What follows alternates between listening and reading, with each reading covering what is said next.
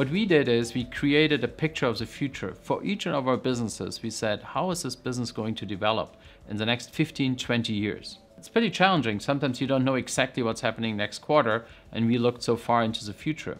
But it was actually extraordinarily helpful. And through this, we made very significant portfolio decisions. For example, that we invested 10 billion euros into software business in the last 10 years.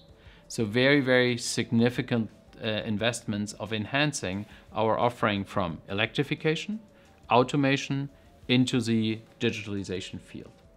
What is important is to have a very clear view where you go, and then you can go back and say which kind of actions you have to take and which kind of priorities you have to set to enhance your business into a digital world.